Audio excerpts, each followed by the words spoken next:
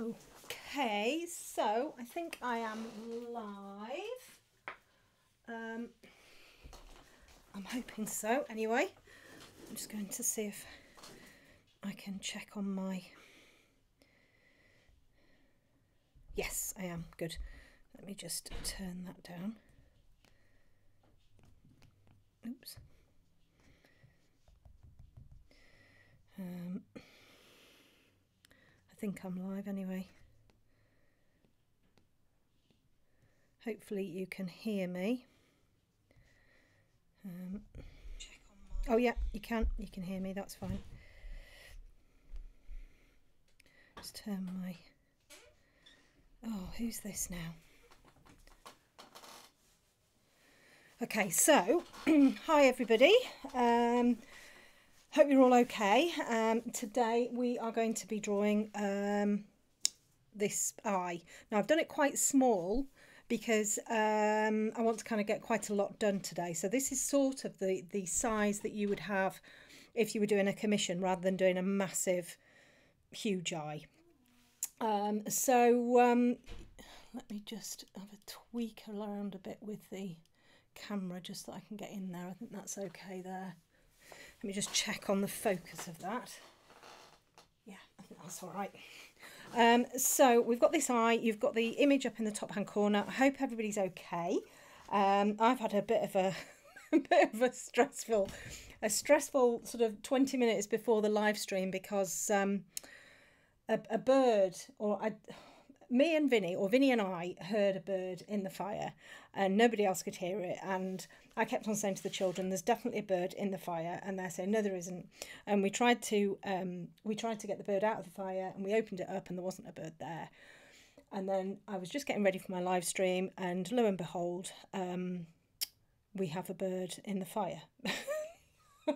And so my son came down, my daughter went and opened the door and this bird just hopped out. So she ran out screaming, I ran out screaming. We got my son in, managed to open some windows from the outside because they weren't shut from when we'd prepared before. And luckily the bird shot out of the window. So I've shut all of the windows. The fire is now shut. And yes, I'm hoping to have a nice live stream without any birds flapping around. So I hope everybody's okay. I'm all right now. So we're going to be looking at this eye. Okay, so it is quite small, but we wouldn't get through, or we wouldn't get an awful lot done on a big eye. And this is the sort of size you'd get on a commission, maybe even a little bit bigger than on a commission. So I'm going to make a start. And we are going to make a start as usual with I'm actually going to take out a little bit of this information because it's a bit annoying. I don't like to have a huge amount of information when I'm doing a piece. I like to sort of take out quite a bit of the information and then put it in by eye. Now this is white pastel matte board that I'm using here, so it might look a little bit grainy on the screen, but if you've got any questions or anything like that, as per usual, you know, just ask away. Now I'm working on pastel matte, so it might be a little bit weird for me to begin with because I've been working on smooth paper, but we'll see how we get on. So what I like to do when I do eyes is I like to do the outside bits first because it gives me an idea of size, it gives me an idea of form. It just gives me a better idea really of what it is that's going on. And I also find that if I do the inside bit can end up looking like a very strange shape. So and it can look out of context really with what I'm trying to do. So I tend to do the outside first. So I'm just using very, very light pressure, and I'm just going sort of down and round and just basically kind of getting the form of that eye in nice and gently. Now I've got my outline down here. You can see it's a very rough outline, and it's I've projected this onto the pastel mat, and I've just taken about 2 minutes just to do a very rough idea of where all the little bits and pieces are, just because it's quicker to do it that way. But I can't go with the outline that I've got. I can't kind of rely on the outline that it's right, because it generally isn't right. You know, I have to be really, really careful and make sure that I follow my my reference photo as well. And one of the biggest downfalls, I think, when you create the outline, however you create the outline, but one of the biggest downfalls when you have an outline, whether you've done it freehand, whether you've done it traced, whether you've projected it. Oh, it's hard to hear me, is it? Is anybody else having issues with sound? Hang on.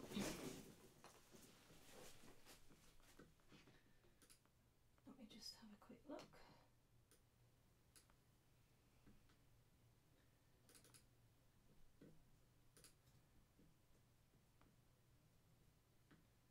I can hear you okay. Oh, I think, Judith, unfortunately, I think my sound is okay, but I think you can't hear me. Nothing's changed. My microphone's set on really, really high. No, it can hear you perfectly. Okay, that's fine. I won't worry about the sound then. Unfortunately, sound can be affected if your internet's not that great as well. Which is a problem, but unfortunately there's nothing I can do about that really, so I've turned it up a little bit. Right, so yes, so you've got to be really, really careful when you're working with any sort of an outline, whether it's been done freehand or not. It's sometimes you can rely on the outline, and you can get into sort of like a bit of trouble if you pick up on a wrong line or something like that. You know, and very often I've done that. You know, I'll pick up on a wrong line and I'll make an eye bigger than it is or smaller than it is, or, you know, and you've just got to be really, really careful that you, you know, that you don't rely on your outline being correct. So this is the dark sepia I'm using here, and it's the Polychromos dark sepia, and it's a pencil that I use all of the time for when I'm creating portraits. It's usually the first pencil I pick up. It's the dark sepia, so it's the Polychromos dark sepia. This is always the first pencil I pick up when I'm doing a portrait, because it's usually the eyes that I start with, and it's always this kind of thing that I start with. So I'm just using very, very, very gentle, soft strokes. I'm not building the I'm not putting the really dark colours in just yet. I'm kind of building on the tone, but I'm making them very light. So I want to get everything in to begin with. And then I can build the layers in there. I can make them darker as I go round. Now, horses' eyes are funny things. The eyelashes kind of come from all different areas. And every horse's eye is made differently. So you've got the top eyelid here. And some horses, the eyelashes tend to come from sort of like the top. Other horses, they kind of come from the bottom. Some horses have their eyelashes even sort of like coming from the top of the eyelid up here as well. So you've got to be quite careful about where they're coming from. And having looked at this photo before, when I was kind of thinking about colours and all of that type of thing, my thoughts were eyelashes. Where do I put them in? When do I put them in? And how do I put them in? And that's one of the things that you know, that I kind of look at when I'm looking at a piece and deciding what I'm going to do with what paper and all of that type of stuff. That's one of the things that I really think about. And for me, these eyelashes, they're quite dark, so I would tend to pretty much ignore the eyelashes for quite a long time and put them in once I've layered in over the eye, because if I start to put them in now, I'd then be tempted to draw round them. And I don't want to be drawing around them, because they have to kind of be very subtle in over the top of the other layers. So, you know, the eyelashes are going to be put in pretty much, you know, not last thing, but once the eye has got some nice layers and everything in there. So I'm just going to come around here.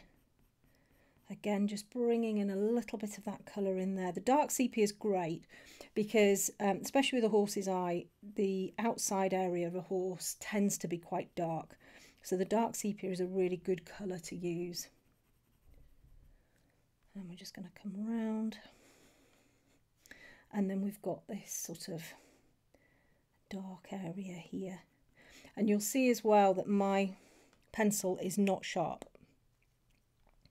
You know, it is quite blunt actually.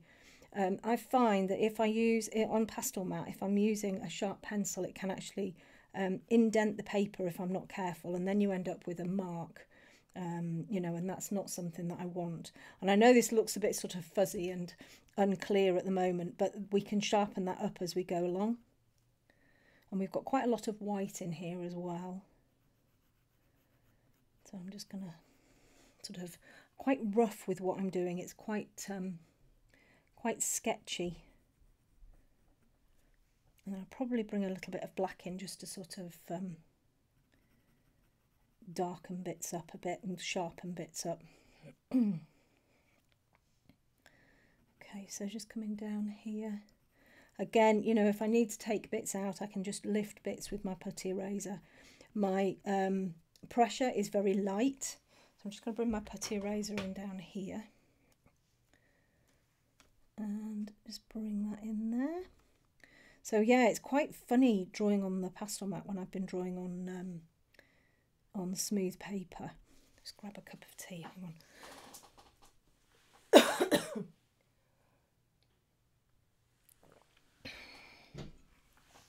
Because the techniques are so very different, you know. I'm using very sharp. I'll show you the sharpness, and this I've been using for quite a while. This is the that black there. I've been using it even sharper than that, and this is the blunter dark sepia. So I've been using that on the smooth paper, and I can show you that a little bit later as well. Actually, the dog that I'm using on that I'm drawing on the smooth paper, but it is a very different way of drawing on the smooth paper to drawing on the pastel mat. You're still layering and everything, but you know, you do have to be quite conscious of keeping relatively sharp pencils. So I'm just going to darken this bit up here a little bit. Just going to add a little bit of dark in there. Now if we think this eye is probably maybe 1.5 inches across, so it's not very big at all. And I'm just going to bring in a little bit of texture in here as well. And what's lovely about the pastel mat is that for something like this, where you have got texture, as in texture in the skin, you can let the texture of the paper show through your pencil. And it works really nicely. The camera will pick up kind of more of that texture than there actually is, but you know, it does work really well. So I'm going to bring the black in a minute, which is very sharp, and we'll just start to kind of sharpen up those edgy bits, because it's just looking a bit sort of soft and fluffy at the minute, which is fine. I'm happy with that, but you can see this is quite sharp. I don't want to use really hard pressure. And actually you don't need hard pressure on the pastel mat to get a good sort of crisp, quite dark colour. If I was doing this on the smooth paper, I'd need to use quite hard pressure to be able to get the density of the colour that I want. And the other thing as well to remember is that, you know, you're working on sort of quite a small area, trying to get the majority of the details in, but don't get all het up about, you know, you haven't got this line in, you haven't got that line in, and you haven't got this exactly the same as what it is on the photo. It doesn't matter, as long as the eye has the character and it's got the look and feel of the horse. It doesn't matter if you leave like a little bit of a highlight out. It really doesn't matter. Right, so I'm just going to come in down here, add a bit of dark in there. I can just take away some of the highlight. Oops, let's just get rid of that. I'll just come back down here again. So it is a little bit soft and fluffy to begin with, and it will only start to sharpen up once you've got a few layers in. And I think that can be a real frustration for people, especially those who you know, you are used to using sort of like a smoother paper, because it's all looking a bit grainy and a bit like you're drawing with a poker, you know, and it does get smoother. It does get, you know, you can get the intricate details in once you've kind of got a few layers down. So I'm just going to come in here with the black again, still very, very light pressure, and I'm going to come up here and just get that idea of the top of that eye in there as well.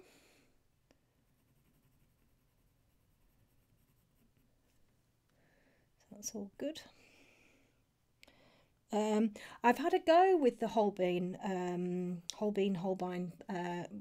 pencils. I have had a go when I was in America last year, but I was going to buy a set, and then I thought, well, I'm not sure that I would use them, to be honest, and I wouldn't be able to use them in tutorials because not many people have got them.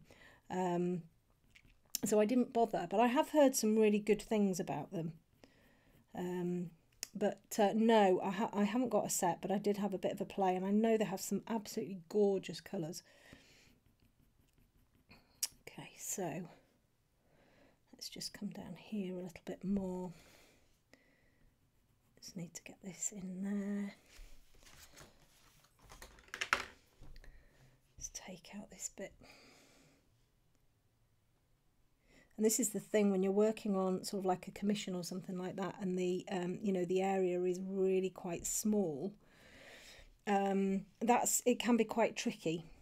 You know, even with the sharpest pencils, they don't go in with tiny lines, and it's you know, it's kind of about how you react to that and how you work with it. And you know, so I'm just using the black here just to gently pull that in along here.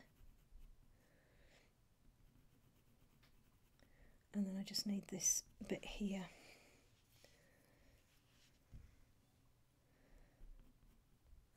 There we go. It's a bit rounder there, I think. So we go round there. And then what I'm going to do is I'm just going to put a little bit of that... do you like to zoom in reference picture on specific? Yeah, so well, it depends what I'm working on. I'm just going to put a little bit of this sky blue in that corner there. And I'm just going to bring a little bit of the sky blue into here as well. I have to be very careful not to kind of go too, zoom too far in, because you can go a little bit mad with your details then. I do tend to sort of zoom in so that I can see specific details, but at the minute I've got the whole eye on the screen, so all I can see is the whole eye, you know, and that's fine for me. That I don't need it any bigger really. And the other thing as well is, you know, it's about being able to translate something that you're looking at on screen, and the thing that I'm looking at on screen, the size of the eye is that big.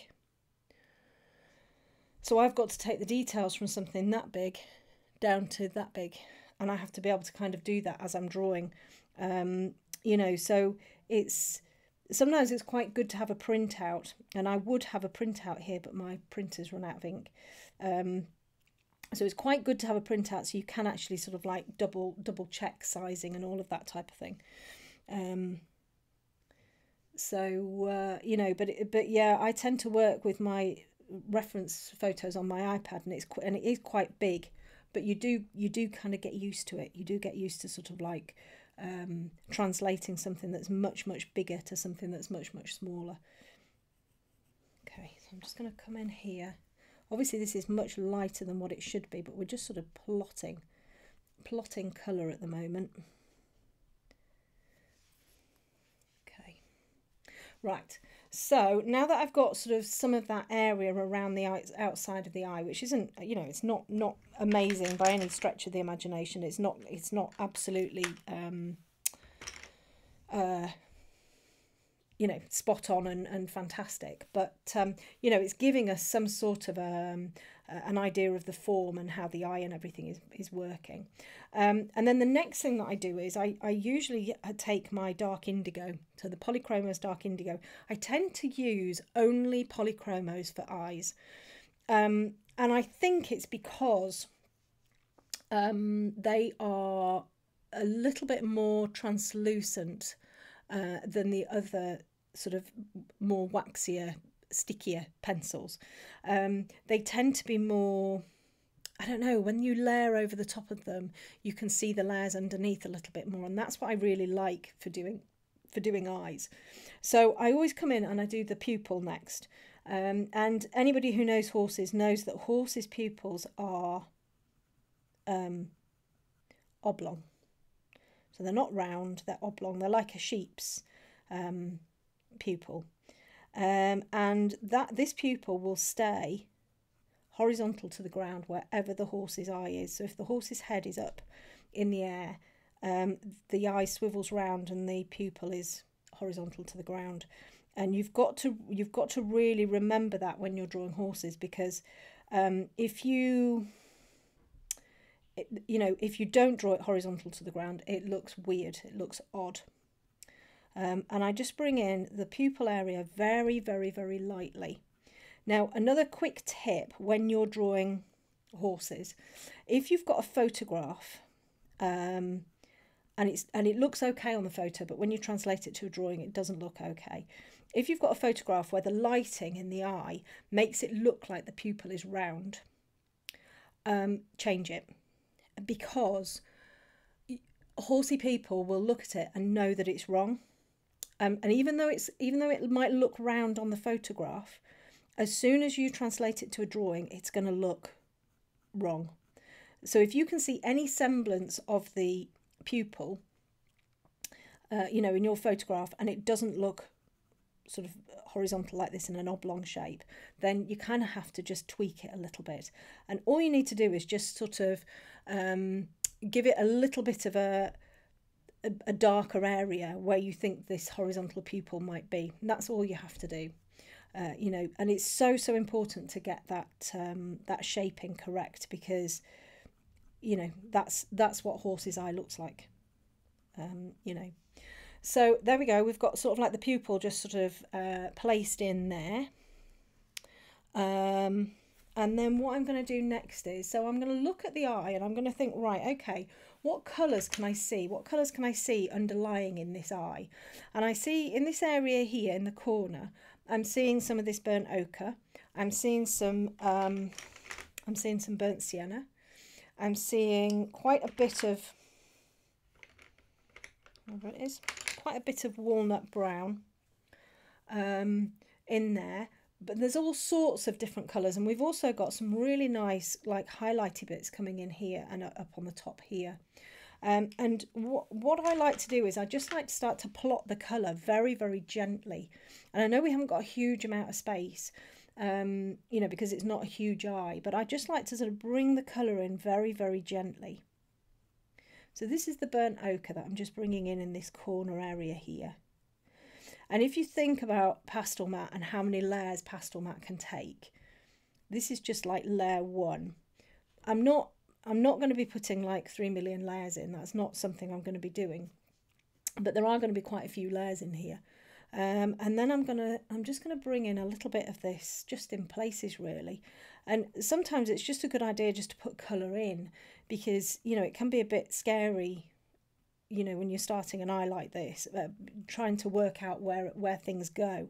And with pastel mat, it's so forgiving that even if you put a colour down and you don't like it, you can just layer over the top of it.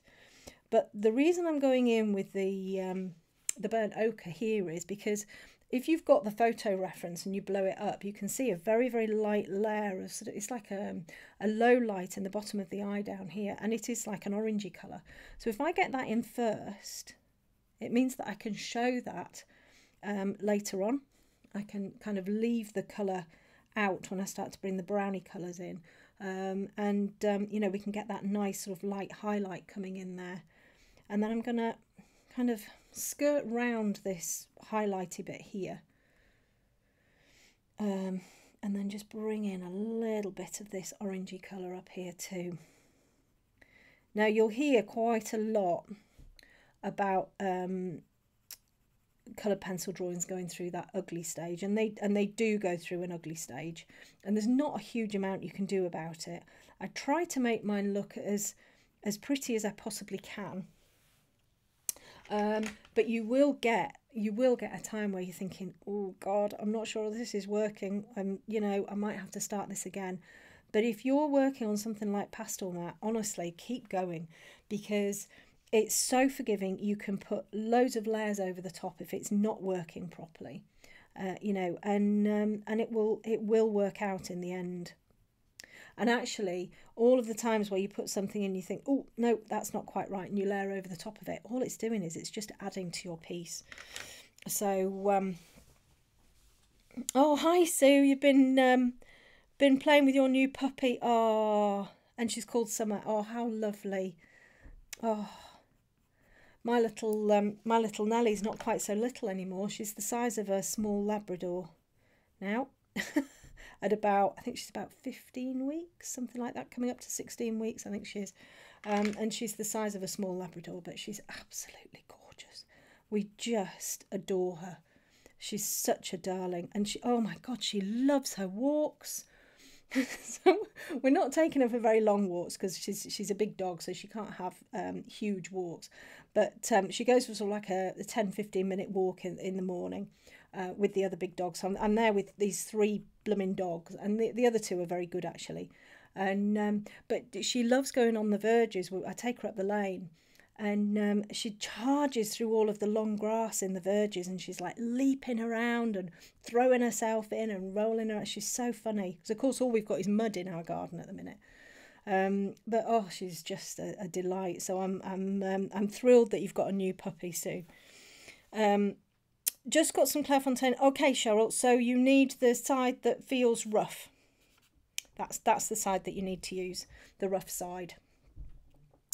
Right, okay, so we've got some burnt ochre in there. So now what I'm going to do is I'm going to bring in some of the burnt sienna. And I'm just going to kind of start to add a little bit more in places where I can see something a little bit darker. The burnt sienna and the burnt ochre are amazing for eyes, because you get that really lovely sort of, that lovely deep rich orange. They do work very, very nicely. So I'm just going to bring my putty eraser in and just kind of come over the top of that blue area that I put in. And just bring in a little tiny bit of a highlight. Hopefully I'm not completely obliterating the... and I'm just going to bring in that little highlighty bit there as well. So the Polychromos are brilliant as a first, well, for eyes in general anyway. But they're also great on the pastel mat because you can lift off the colour very gently with the putty eraser, and it just lifts off. I find with the luminance pencils, they're not as easy to lift off with a putty eraser. They tend to kind of go down and want to stay put, whereas the Polychromos are pretty good at kind of, you know, being able to be lifted off. You know, they work quite nicely. So this is the burnt sienna. Again, it's not particularly sharp. And I'm just going to kind of come in over the top. I'm using these little very, very, very soft. My pressure, if I just show you pressure on here, this is just a sheet of Fabriano here. But if I just show you my pressure, so if I go for the lightest, this is going to feel different to the pastel mat, but if I go for the lightest I can possibly get to get pigment on the paper, that's the lightness. And then of course you can kind of go darker, darker, darker, darker, darker. And then you're kind of really, really pushing down on the paper there. So we're looking at this end of the scale. In the beginning on pastel mat, that's what we're looking at. We're looking at that lovely, lovely light pressure. And on pastel mat, on the Fabriano, on a smooth paper, you do this, you hardly get anything. On the pastel mat, you get more like that. You get tons.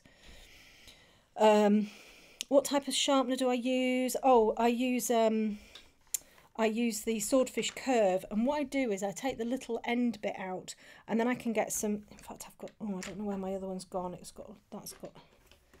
They've got really, really super, super, super long sharp points. These actually have been used, so these are blunt compared to what I was using before.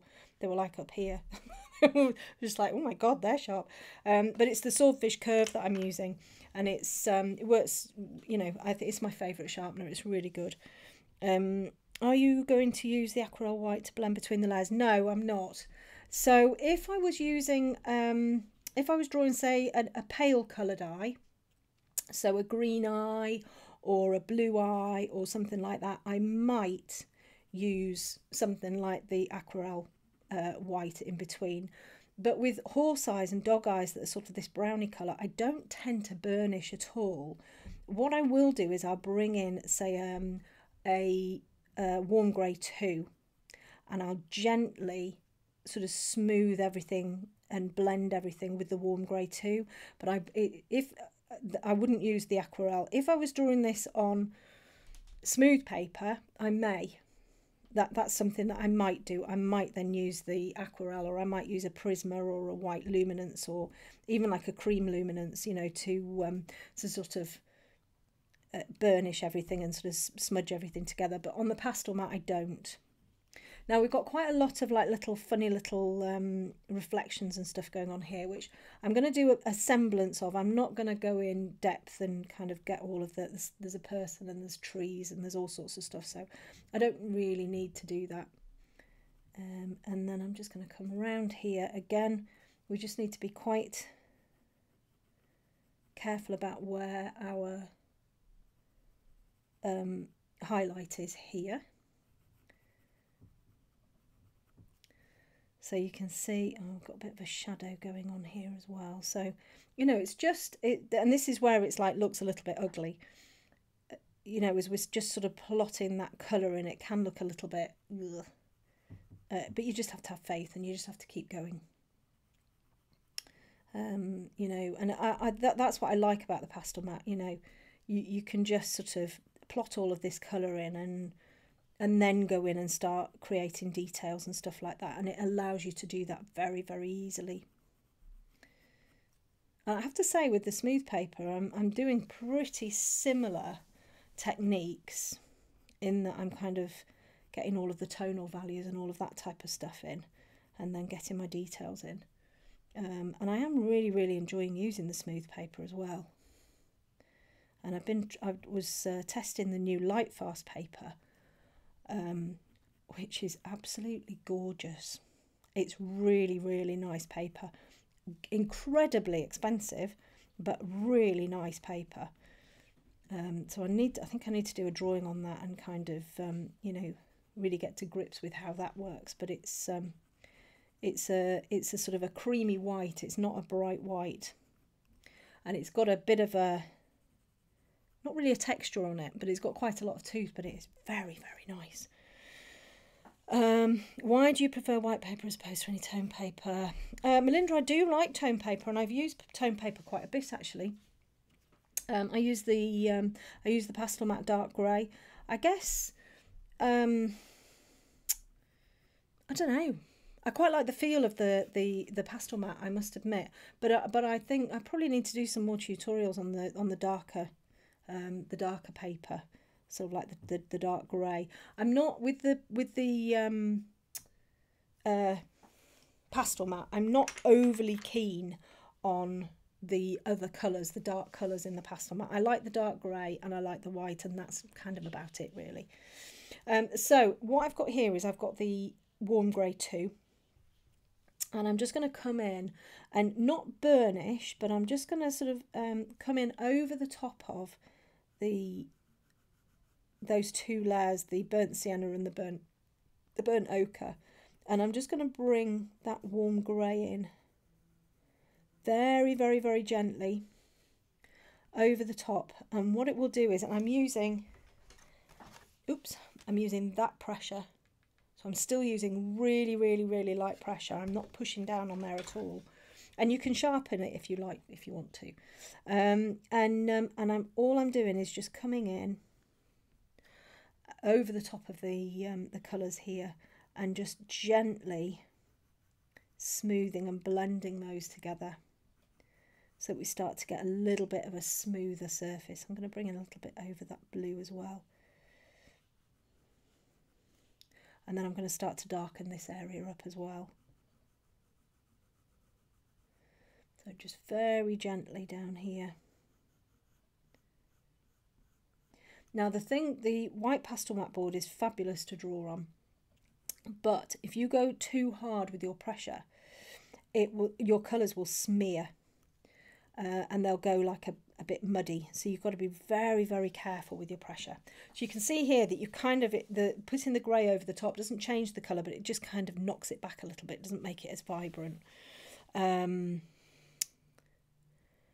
Right, yeah, the toughest thing is leaving highlights not coloured. Yeah, exactly.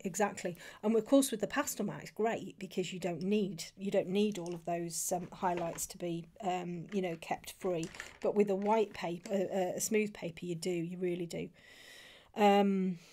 Bonnie, do you ever do portraits? Do you know, I have done some. I did a friend's 3 children. And really enjoyed doing them, I have to say. I really did enjoy doing them. And I was going to start offering human portraits, but they just don't have the same pull. They don't have the same excitement as doing an animal. And I just absolutely love drawing animals. So I decided that I was not going to draw humans. I'm just going to stick to animals. But you never know. I might have a bit of a play with drawing a human. Once you kind of get to know your pencils anyway, I think the reason that people get really good at what they do is because they're really passionate about it. So I think with animals, I'm so passionate about drawing them, and I love my animals, that I think that's kind of one of the things that's helped me develop, that passion for them. Don't quite have that for humans. But not for the drawing of them anyway. Okay, so we've got that coming in there, and then you can see if you've got the reference photo, you can see that there are all sorts of other things going on in there which we can bring in at a later date. Absolutely loving Megan's. Oh, thank you so much, Laura. I am. Oh, well, I'll show you a little bit later. I am absolutely loving drawing that portrait. I'm so fickle. Every single portrait I do, I fall in love with. I'm really enjoying drawing on the smooth paper, I have to say. How am I coping doing all grey fur again? Yeah. I'm using a lot of black. Which some people might frown on, but I'm using a lot of black. A lot of black and a lot of blue. But it's more about getting the hair texture and those sort of those shapes and everything. So this is the walnut brown. Okay, so it's a good brown. The walnut brown's it's a good neutral brown. Good for eyes and all of that type of stuff. And all I'm doing is I'm just bringing it in very, very lightly, in over the top of what I've done here. Now, because I've got a few layers in already, and because I've kind of smoothed it, the surface of my paper is now, or the surface of the pencil is now really quite smooth. So what I can do is I can start to vary my pressure a little bit. So where we were kind of going like with this pressure at first, everything was this pressure, I can now go, right, I'm going to go really light, and then, oh, do you know what, there's a little bit here that's a bit darker, so I'm just going to vary my pressure a little bit, and then I'm going to go back to light, and then, oh, I've just got another little dark bit there. So all of the time I'm thinking about, once I've got a few layers down, what's my pressure going to be like? Because I think I've made the mistake of sort of suggesting to people that they need to use light pressure, and kind of didn't give them any more information about that. So, yes, we have to use light pressure, but not all the way through the drawing. If you use light pressure all the way through the drawing, you're going to get a very lovely, soft, fuzzy drawing. You've got to then start to practice using a varied pressure. So where you need to have darker pressure, you need to be able to then kind of come in and start to vary that a little bit. And especially with this eye here, there's a top bit up here, which I'll bring a bit of blue in there again, I think, over the top of that. But it's like either buildings or a wall or something like that, and it's just a tad darker. So we need to be able to represent that, but also, there's areas kind of here there's maybe a little bit darker up here, then it goes lighter again, then it goes much lighter down here. So being able to vary your pressure as your pencil is constantly on the surface is a really good idea. Found Polydraw on Amazon. expensive. Oh, right, okay, Cheryl, that's good. So the graphics is fine. The graphics is good. Bob from a street cat called. Oh, that sounds interesting, Eileen. That sounds really interesting. Which smooth paper am I using at the moment? I'm using the Hannah Muller Nostalgia, but I'm toying. She says, got to be very careful what I say here. I'm toying with using the Bristol plate. Dun dun dun. Which is like an ice rink. That's how I would describe it. It is the ice rink of paper. It's a very, very, very smooth paper, and I am toying with trying something on the Bristol plate, which is interesting, isn't it? Because actually I'm quite enjoying using all sorts of different papers at the minute, and I never thought I would. I always kind of shied away really from trying to, you know, use different papers, but I'm quite enjoying having a play with all sorts of different things. I'm not sure I'm gonna end up going with sort of sanded papers. I've got some in here, and I think, oh yeah, I have actually. I did some I did a testing paper thing the other day, and I've got some sort of like sanded papers here. Oh God, that feels horrible, but that's the Sennelier. Oh no, that's Art Spectrum Colour Fix original, which is like a sanded, and then this is the Sennelier, I think. Yeah, this is the Sennelier pastel card, which is like a you know, a rough sandpapery type paper. And then what's that one? Oh, that's UArt. That's the UArt. Actually, I think that might be quite nice. I think that's the 800. Yeah, the 800. I think that might be quite nice actually. The UArt might be quite nice. Yeah, so I've been having a bit of a play with pencils, and I did sort of like a live stream, you know, showing sort of like how the pencils work, the paper works and everything. So I'm thinking maybe have a bit of a play with something a lot smoother.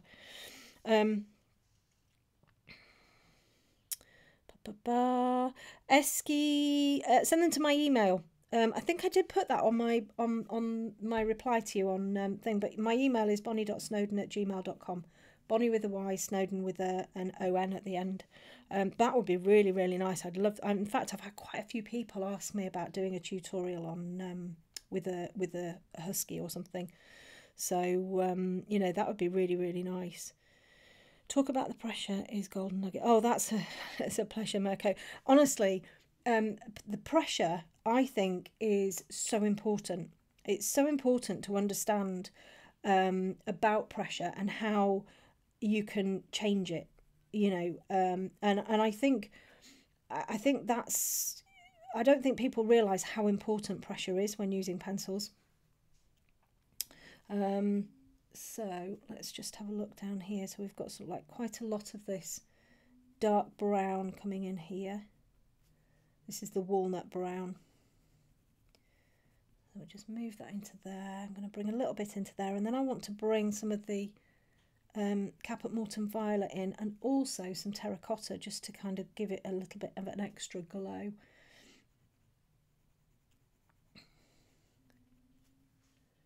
And I mean, an eye like this, you can be on an eye like this for sort of a couple of hours, you know. Let's just bring in a little bit more.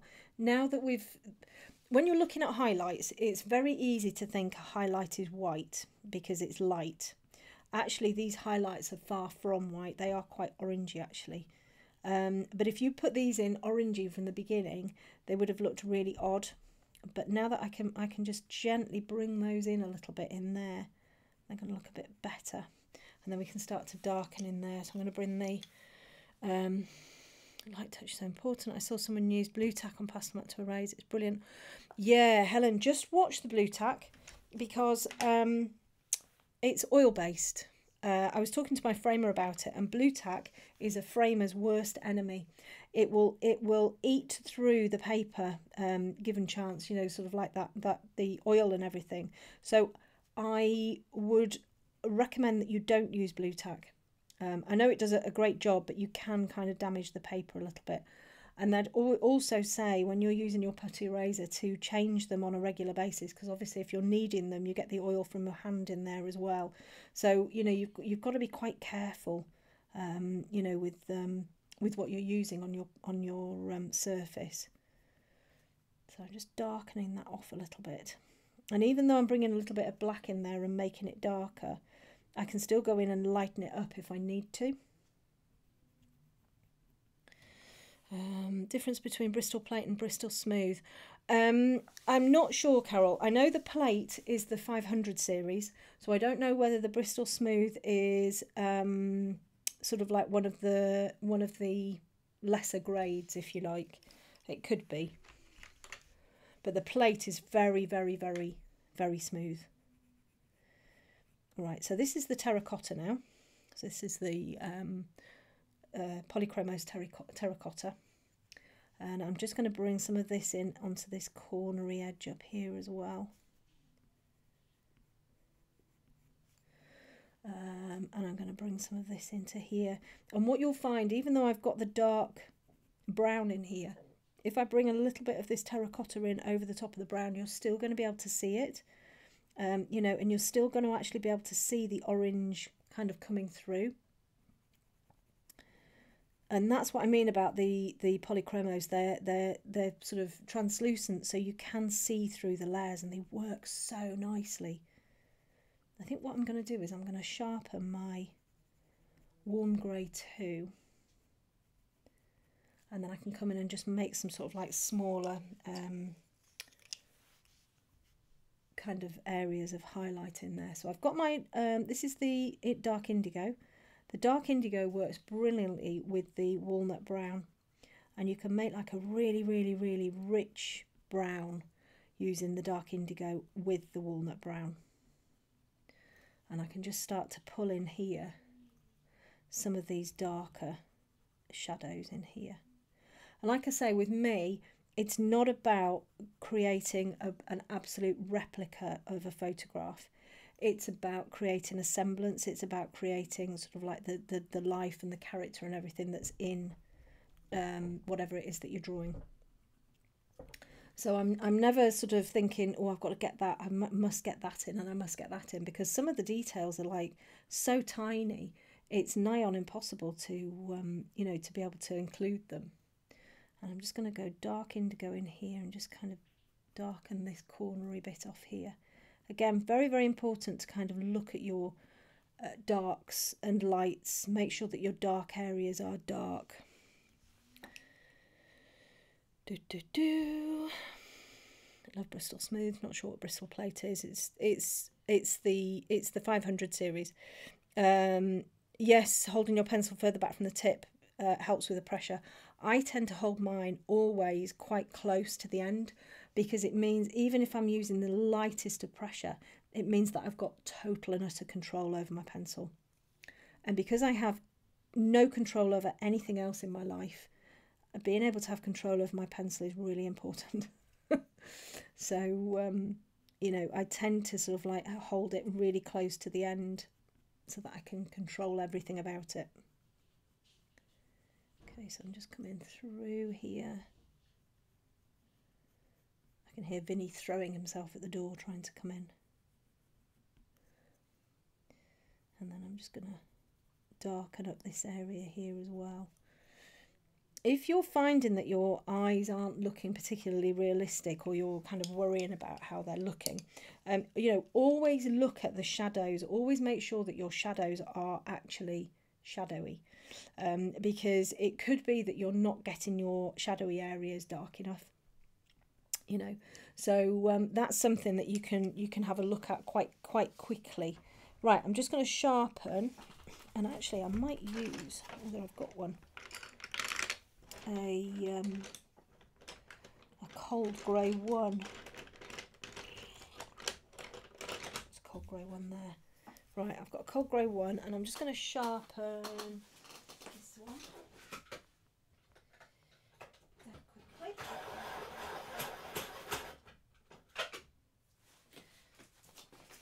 Oop. So you can see how sharp that now has gone. And that's the swordfish curve that I'm using, and I've taken the little end out, so I'm getting some really, really, really super sharp pencils. That one is, that's usually sharp for me, but you can see how sharp that is. And then I can just come in with the warm grey, the sharp warm grey, and I can start to actually bring in some really quite nice lighting details in over the top of the colour that I've got down. And this is what I absolutely love about pastel matte. Now I'm using this pressure.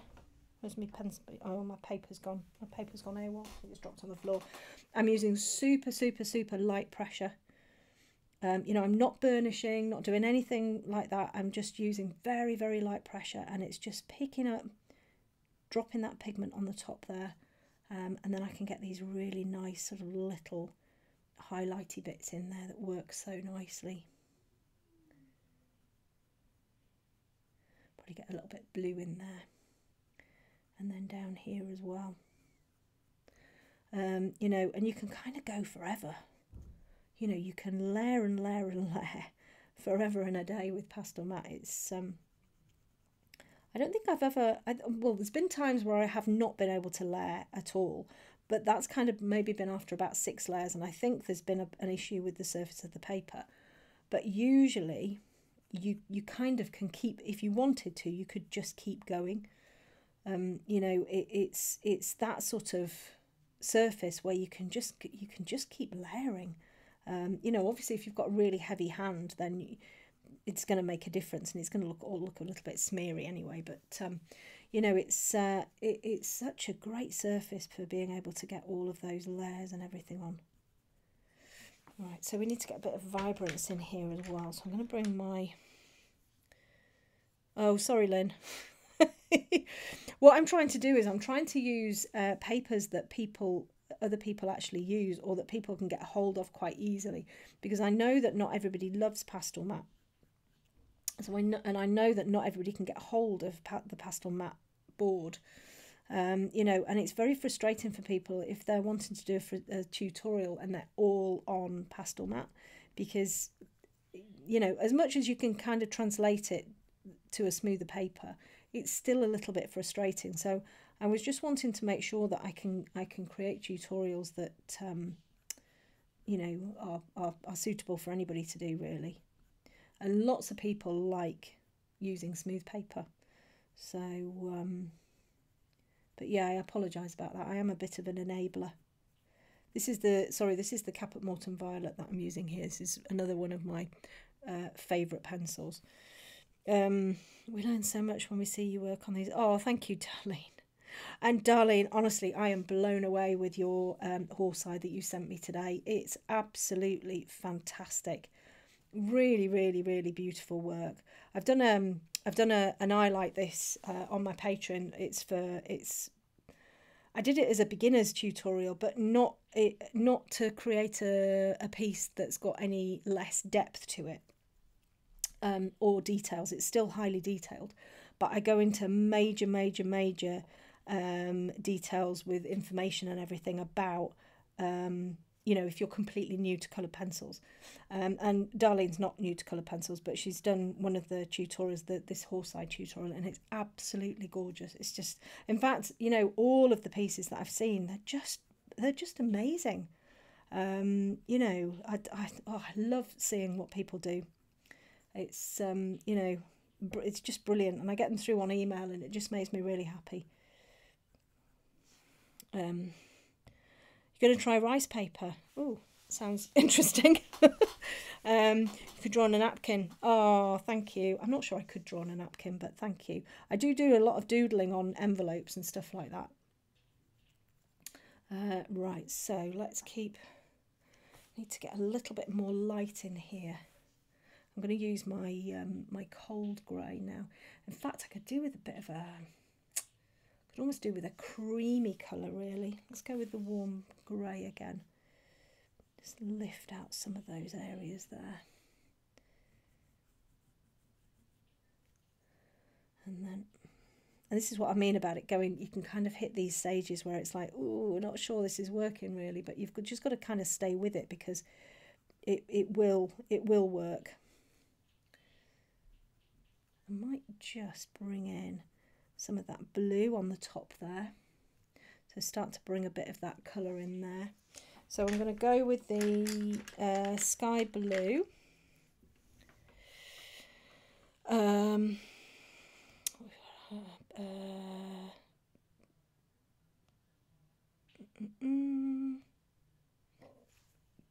Random question. Before you have management, how did you organise your pet portrait schedule? I'm finding mine is all over the place at the moment. It's stressing me out. Laura, right, okay, so I'm a really, really disorganised person. Like, so disorganised you wouldn't believe. And I think that's why I love my coloured pencil, because I've got utter control over what I'm doing. But what I do is I've got a spreadsheet, and it's I'm just going to put this little bit of a highlight in here, and it's split into months. So I've got tabs running along the bottom, and it's got months in there. And my current spreadsheet runs to, I think it's July 2022. And I know that I can fit in, well, depending on what I've got going on in each month, I can either have no portraits in there or up to 4 portraits in there, say. I used to have 8 portraits a month that I used to do, but then I wasn't teaching and I wasn't doing tutorials and stuff. I was literally just doing portraits, but I've kind of reduced that now. And what I do is I just, when I get a deposit through, so I'll never add anything to my diary unless I've got a deposit. I will add name, email address, you know, what it is, size, all of that type of thing. This is the museum aquarelle that I'm just about to use now, and I am going to, not burnish, but I'm going to use this over the top of the blue just to sort of smooth that out. And what it will do is it'll just bring that blue down into this area here as well, and just give it a little bit of a colour. And that's how I manage mine. You know, somebody gives me a deposit, I then let them know when they can expect to receive their portrait, and people will wait. And what I tend to do is I tend to close my commission books so that, you know, I've got so many that I have booked in, and then I close them, and then that's it, they're closed. And then I can reopen them again. But I've got a subscription list, so people can subscribe to my to have a commission done. And then what I can do is when I then reopen my books, I can then just email everybody on my list, and that works really well for me. You know, and it means that I can kind of have control over you know, the whole of a year, say, so that I can work out everything else that I'm doing. But I would just say a simple spreadsheet is a really good way to go. You know, don't make it complicated. Just a spreadsheet, or if you're a visual person, maybe is sort of a, you know, something on your wall, you know, anything like that. But something that's going to work for you. Right, so I'm just going to come around here, darken that off a little bit. I can hear my daughter shouting at Vinny. I think he's being a little bit disruptive. Okay, and then I'm just going to bring a little bit of this tree up in here as well. Like I say, I don't have to, is it a tree? I'm not sure what it is actually. But I don't have to put loads of detail, and I can just kind of do a random vague shape. You know, it doesn't have to be massively detailed. And then I'm just going to use the black just to darken up in there as well. And around here. So we're starting to get some nice colour in here. And then what we can then do is we can start to actually bring in some of those, and those are the scary bits, the eyelashes. And that's what I tend to do. I leave things right for the last minute. I'm like, oh, it'll be all right. Well, you know, it'll be right. It'll work fine. And then I'm like, oh, crikey, I've got to put all of the eyelashes in now. So I'm just going to put a little bit of that sky blue in there. And you can see the blue colour coming in as well. I need to darken that off, but got that dark indigo in there. Into here. Let's have a look. How do you know which colour combinations to use? Does it come from... Yes, it comes from experience. I used to work in the print industry, so I kind of know how colours mix and what happens. I think it's important to kind of... I'm not a very technical person, and I've got my colour wheel and everything like that, and I always think, oh, I'll sit down and learn about colour theory and all of that type of stuff, and I just get completely bored by it all. I just don't... It just doesn't really interest me. So I know what colours, when you mix colours, I know what happens.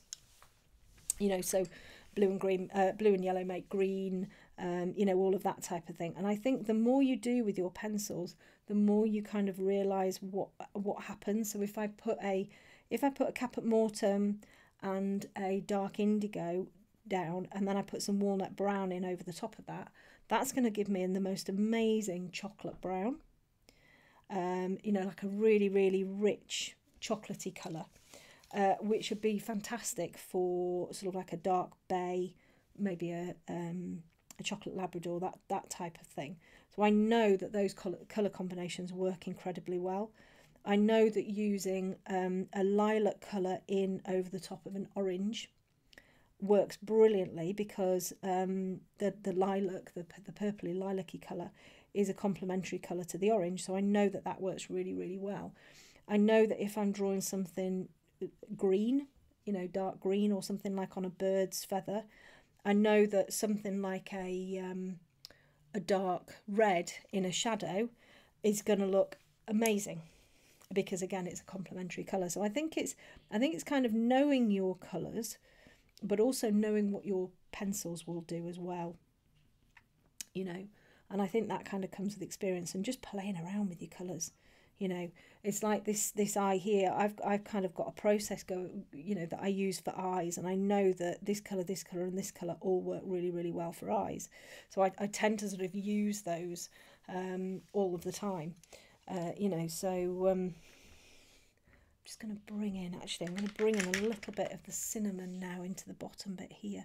This is the cinnamon, the pinky browny colour. Why is Bristol plate? Oh, so the two ply is basically the thickness. I think I'm right in saying. So if you get something that's 4-ply, it means it's like toilet paper. You know, when you get something, you get the really luxury toilet paper, and it's like 2-ply or 3-ply or whatever. It means that there's that sheets of it together. You know, so a 4-ply paper is much thicker than a 2-ply. Basically, that's all it is.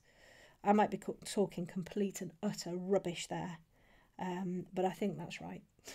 Because of course I'm an expert on everything, especially toilet paper. But yeah, I think that's what it is. I've been looking everywhere for a tutorial on a German Shepherd with coloured pencils. Colin Bradley's one is pastel. Could you do one, please, please, please? I can, but I think Leontine has one, Linda. I think Leontine van Vliet, a Dutch artist. I think she has a tutorial on a German Shepherd. But yes, I think a German Shepherd would be really nice, because you've got all of those colour combinations and everything in there. You know, they and all of the hair as well. You know, it's that hairiness, isn't it, that you kind of need to get in there. So I'm just going to bring a little bit more of the burnt sienna in there, I think. Will you be using a new dark indigo in place of the black, or dark and the black? Oh, hang on a second. Bonnie, how do you choose between warm and cold greys? Well, it depends on what I see. So I use the warm grey too an awful lot because of how it reacts with other pencils. So that is that's more to do with the reaction that I get from a warm grey too, rather than the colour that I get.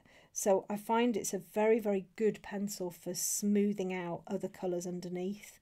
So I'll use that to kind of really, really help with how the colours underneath are working, for smoothing and all of that type of thing. I'll use a cold grey. So I've got a cold grey here. You can see, hopefully see the difference if I show these here. You can see the difference there. This one's quite yellowy. and this one's quite bluey. That's cold grey 1, and that's a warm grey 2. So if I see anything that's kind of got bluey colours, or, you know, very sort of cool white colours, then a cold grey is going to work really nice, or the cold grey one's going to work really nicely. So up here in the eye, it's going to work really, really nicely there for sort of smoothing out as well and not darkening it too much. I need to put some darker colour in there. And then I can also bring it in over the top of other colours as well. The cold grey works really nicely over the top of other colours to kind of just lighten stuff up a little bit. But you have to be really, really careful with the cold grey sort of 3, 4, 5, that you're not using it over the top of sort of the orangey colours, because that's almost like your yellow and blue making green, and you may end up with sort of like a bit of sludge coming in on there. So you just got to be a little bit careful. But I can just come into these little areas here, and these are tiny, tiny areas, but just to add a little bit of something in there. And this is the cold grey 1 that I'm using here. Just bring in a little bit of there.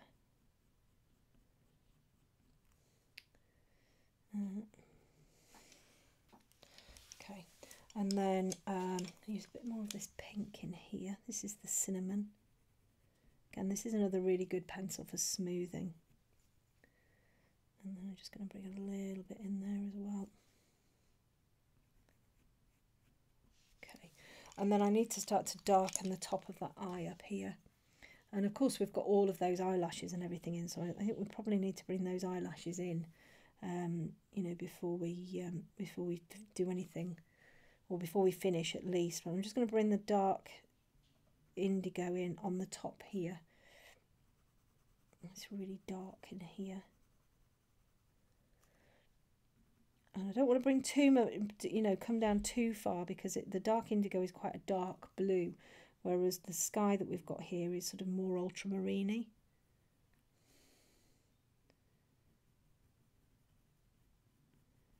Okay, and then I've got a little bit of the ultramarine here as well, actually, which I can bring in. It's a bit of a darker, brighter, a little bit of a hair there as well. That's attractive. A bit of a brighter blue that I can just bring into the top of that. There.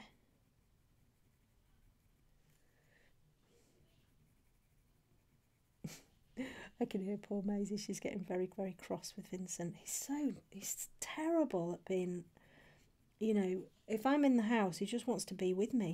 He's a bit of a nightmare, actually. Alright, so I'm just going to come back in again over here with the black there. And then I think what we need to do is just be really, really brave and start to bring some of those eyelashes in. A bit like whiskers, that you've got to kind of put your brave pants on and go for it. Just bring in a little bit more of that up there. The more layers you put in, the more detail you can then get in over the top. Get a little bit. I'm going to use my white here, and it's not very sharp, but I should be able to get sort of like a little bit of a smudge in there. This is quite dark down here as well. Oh, will I be using the new dark indigo in place of the black, or darken the black? No, not on this one, I don't think. I have been using it a lot in Megan's portrait, which I will show you in a minute. I'll kind of talk you through some of the colours and stuff that I've been doing on that one. But no, on this one I'll probably just keep it. That's not looking so bad, is it? Right, are we going to be brave? Blimey. Am I feeling brave? Right, where is my dark sepia? Right, okay, so let's just answer some more questions before I do anything else. Bonnie, which pencils would you say are best to use on graphics film? Oh, Helen, any of them. But if you're going to use Lightfast on their own, I would say, because I don't think Lightfast mix very well with other colours on film. I'd prefer to just use them on their own. But if you were going to use any of the other colours, I think they work brilliantly. Illuminance is just gorgeous. Oh my God, I'm just in love with luminance at the minute. I'm just toying with whether I should be sharpening this. I think I need to sharpen my dark sepia, sharpen it. So just hang on just a second. Sharpen that up.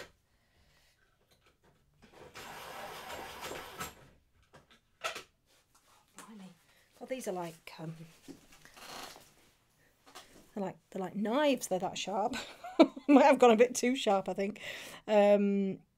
Is that why I think so, Karen. I have no control at all over anything, and my dogs are completely out of control. Right, so I'm gonna be really, really brave, and I'm gonna start to kind of pull in some of these. I'm gonna be really quiet now. I'm gonna start to pull in some of these. What are they called? Eyelashes. And the reason I'm doing them at the end or near the end is because if we put them right in at the beginning, you would really, really want to draw around them, and nobody wants to see that. You know, drawing round an eyelash, it's just not gonna be very attractive. So just kind of pulling them in over the top, for me, is an easier way of I can't get over how sharp these pencils are. Can you? I don't think I've ever used pencils this sharp. I'll have to be careful. I'll be damaging myself. So and really quite nice and lightly. And what we can do is we can then, once we've got these eyelashes in, we can then come back and sort of you know, enhance some of them if you want to. And this is the point where I've kind of been, you know, wittering on about different bits and pieces, and in the back of my head there's, Bonnie, you need to put the eyelashes in. You've already said that they need to go in at the end, and there's a reason for that, and that it's going to work. And if it doesn't work, you're just going to have to blame, you know, you're going to have to go offline and say there's been a technical error and really sorry. But actually they've worked quite nicely. So I think my idea of putting them in at the end, I think was a good call. And well, I have faith in myself. I knew it was going to work. Yeah, just blind faith. That's what I've got. Somebody's got to have faith in me. So I'm just going to come down there like that, and then the eyelashes kind of come out to the side a little bit as well. That looks all right, actually, doesn't it? I think I've surprised myself. Kind of coming. Oh, I mustn't get carried away now and put tons in and ruin it. That's another thing as well. Everybody has different ideas on when you should stop. For me, if it looks okay, stop. Don't keep going, because you know you can overwork something, and I always think quite a lot of the time less is more. You know, if you can just get as much information in there for it to look okay, stop. That's my motto. Let's have a look. Cheryl, that's all you need. All you need is requests from your friends and family, and then what will happen is you'll end up with referrals, and somebody will see a picture on your sister, your brother, your mother, your son or daughter or whatever's wall, and they'll ask for one. That's all you need. You know, that's how I started mine. You know, and all I'd say is just be really, really proud of what you do. Always be proud. Thank you, Janice. Thank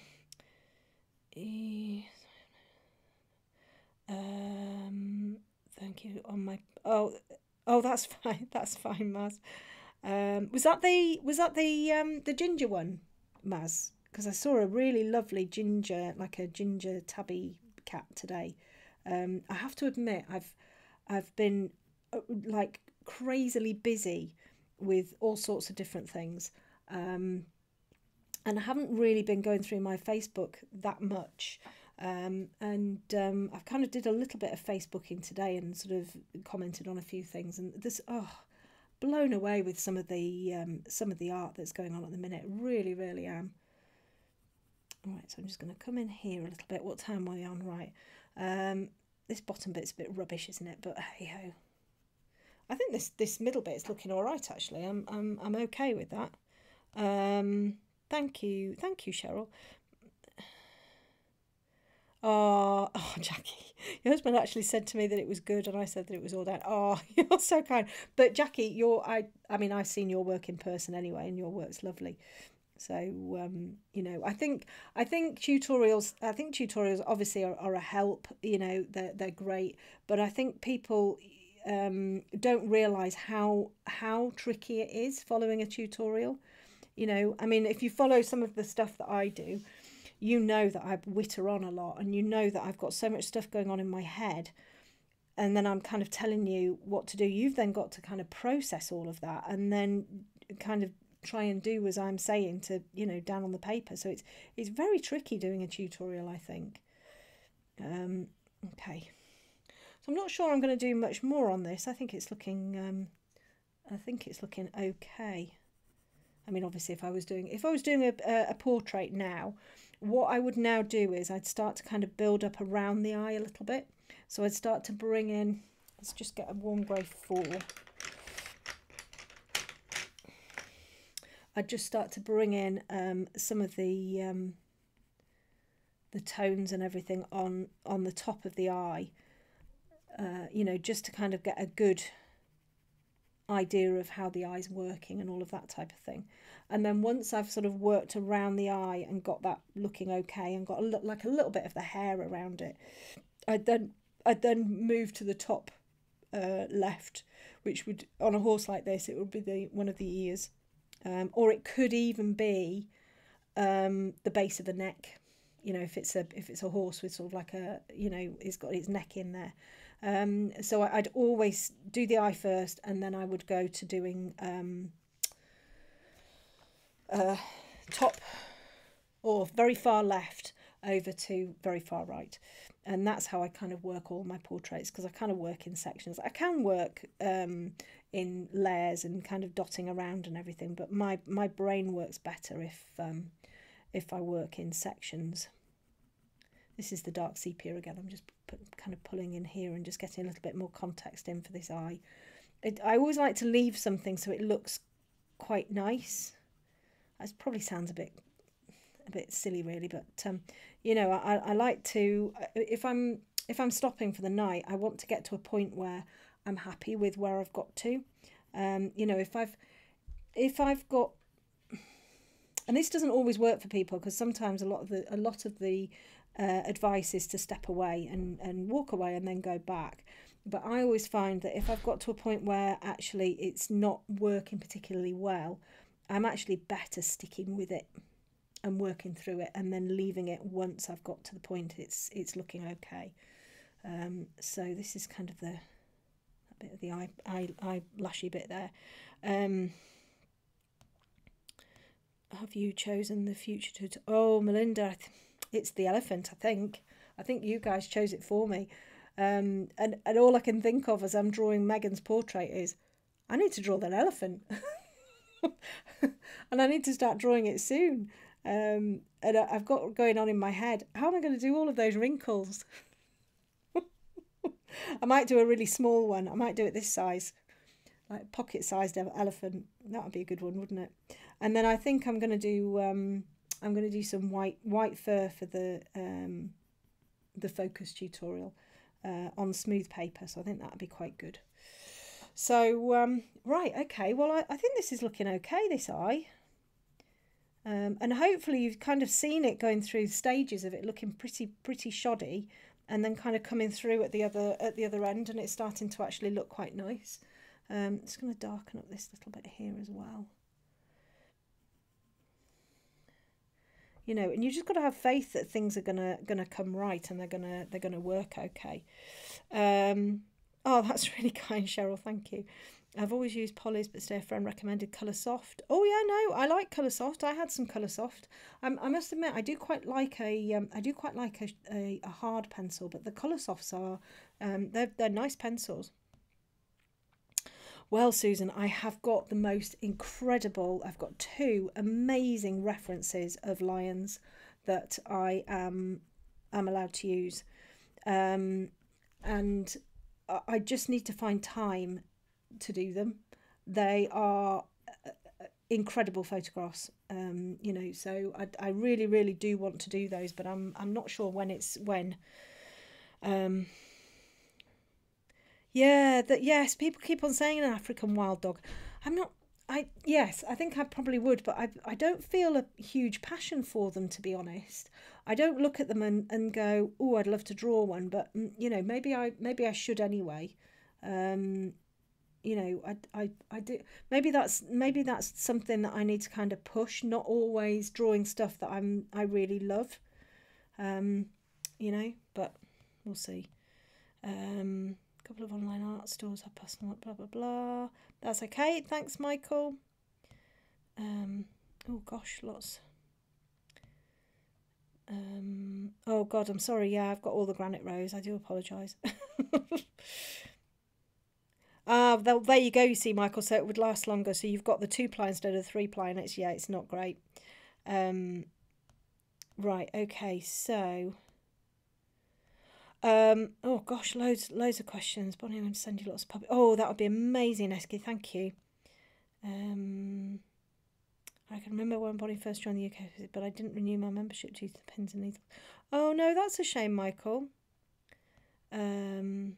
Love your streams and special updates on how my brain is working. Yeah, I've got a very odd brain. Brilliant. Okay, so what I'm going to do now is, hopefully that's been quite useful. That it's looking all right on the screen, actually. I'm quite pleased with that. And I hopefully you will want to see. Let me just go in here. The lovely Megan. Oops. So I might just have to just be careful. Just move my iPad out of the way. I'm just going to have to make sure she's not going to jump off my thing, and just make sure she's focused in there. There we go. And then I'm going to get rid of that, and I'll get rid of that.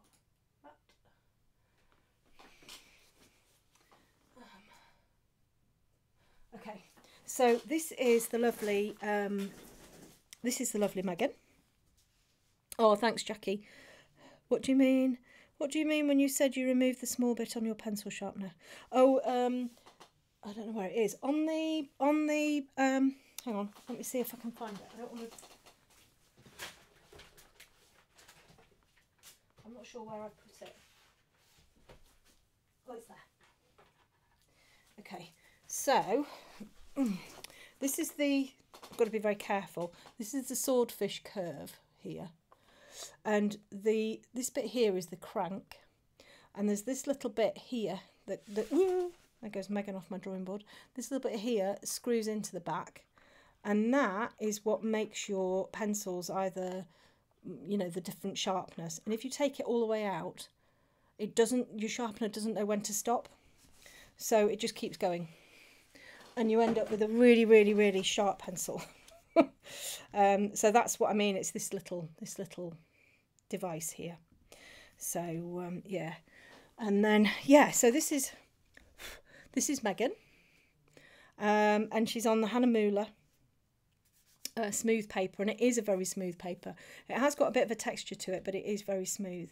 And I've just kind of been working in a very different way to how I would work on pastel mat, and a little bit how I was working on Little Flick last week as well, actually. You know, it's all about, with this particular piece, it's all about the texture of the fur, it's all about getting the markings in, it's all about getting the softness. And what happens is, when you first start to put the pencil work in, it can look a little bit harsh, and it can look a little bit not particularly nice, and you just got to keep working at it. You know, so these dark bits here, these are really, really dark areas. So I've got blues in there. I think I've got Polychromos in there. I've got the new Luminance Dark Indigo, and I've got Luminance Black in there. You know, so there's quite a lot of, there is quite a lot of colour that goes into there, but the Poly Black actually has been a really, really great pencil for this. And and it's, you know, you kind of just have to put the marks in and then work them. So something like this, where I've kind of got to get sort of like those little areas of hair, it's very slow going. You know, and you've just got to keep going. The eyes, I have to say, the eyes, when I first started doing the eyes, because they don't, this paper doesn't work like pastel matte, I kind of was struggling a little bit, and I was like, oh God, these are looking really flat. They were looking quite lifeless. And I just had to bring in some of these little tiny highlighty bits in here and actually darken everything up rather than trying to kind of knock them back. But you know, they yeah, you know, they've worked out really quite well actually, these eyes. So it's yeah. How do I do the white fur? Well, I haven't done any yet. There's a bit on top of her head. Basically, I've used some warm grey, cold grey in there, some blacks, some blues. Oh, I'll tell you which else is a really great one for. Let's see if I can find it actually. Not sure whether it's here. My oh blimey, where is it? Oh, I don't know if I can find it. Do you know, it always goes, it's the one pencil that goes, oh no, it's here. It's the fossil grey, the light fast fossil grey. This is just fabulous for sort of like these warmer bits in the white fur. Really, really nice. You know, so when I get down to sort of like the bottom of the chesty bit, it's all going to be about shapes. So this bit here, this is sort of like a little bit of white fur that I'm doing here, and it's just all about shapes. And then when I come to kind of bring the black in, this is a bit that I'm working on at the minute. When I come to kind of bring the black into here, I kind of go upwards and move the black upwards so that the white fur and the black fur connects. So you've got that lovely sort of feeling that it's all sort of either layered over each other, or it goes from one colour to another. And it's just about, you just got to be really careful and really gentle with it, and just go really slowly. And that's, you can't really see on there because I've got that silly logo in the way, but that's kind of what I've been doing, just slow and steady. You know, really looking at my reference photo, trying to kind of replicate some of the, you know, how the hair is working and all of that type of stuff. So, you know, it's yeah, that's kind of how I'm. Bonnie, are there any caps in your email address? No, there aren't. No. Yeah, so that's kind of yeah, it is. It is really tricky where you get the white fur hitting the black, and actually, what's very easy to do is to kind of get those sort of like, it's almost like you've got fingers pointing into the black, and they all look a little bit chunky. But all it is just practice. You know, it's just practice and working out how fur works, and that's all you have to do. It's just practice. So yeah, so I hope this has been a you know, a useful hour and a bit. We've got the lovely oh, we've missed, oh, you can't see that there because it's gone down a little bit, but yeah, we've got the lovely Megan here. So you know, hope that was useful for you. I'm going to do a tutorial on the white fur on her, actually on the bottom of her. That will be up on Patreon. And then if you wanted, just pull this down a little bit so you can actually see the eye. You can see how small it is. But if you wanted to do an eye, you know, a bigger eye in like loads and loads of detail, and have like, you know, so much information about how we're doing things, why we're doing things, all of that type of thing, you know, then I have got that on my Patreon. It's only $5.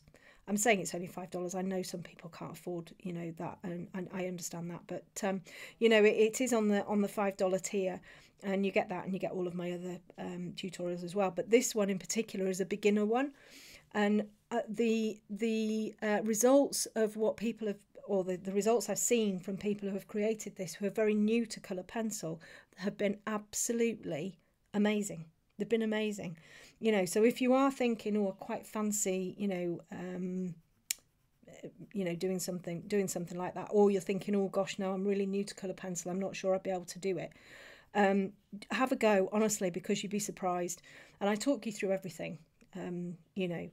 So, yeah, so I hope that's been useful. And hopefully I will see you next week. I'll have to have a think about what we can do next week. But thanks everybody for joining me, and have a lovely rest of your evening. And I'll see you next week. See you later.